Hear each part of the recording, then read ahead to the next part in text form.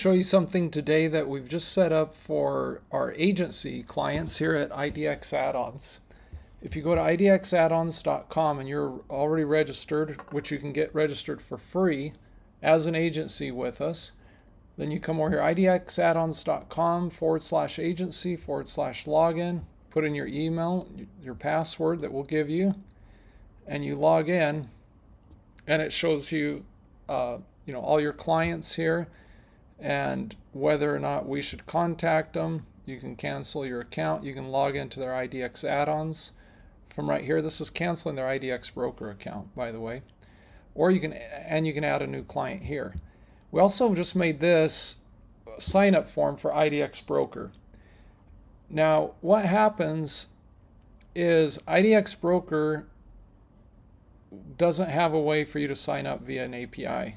And so the idea behind this is that you can iframe this form, and we give you a code snippet here, and you can put it anywhere on your website, and then you can send your clients to it.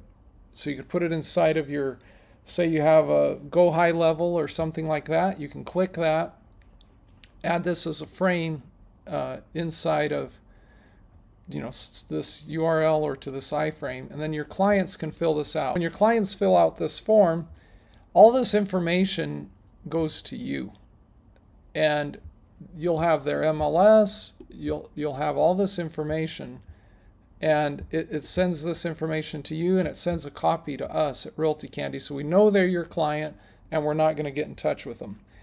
And this allows you to do the sign up. Then you'll need to get that information and go to the real IDX Broker form that we give you and sign up over there, and then you put in your credit card to make payment for them.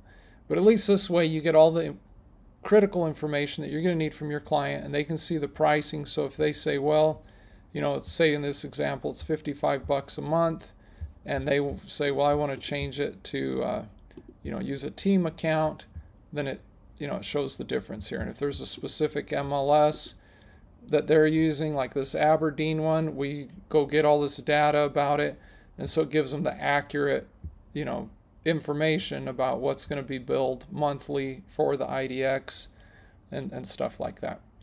So this isn't really a wonderful solution, but we think it helps some of our clients get what they need, and that's just somewhere that their clients can sign up. So if this is something you're interested in, go to IDXAddons.com and take a look at it.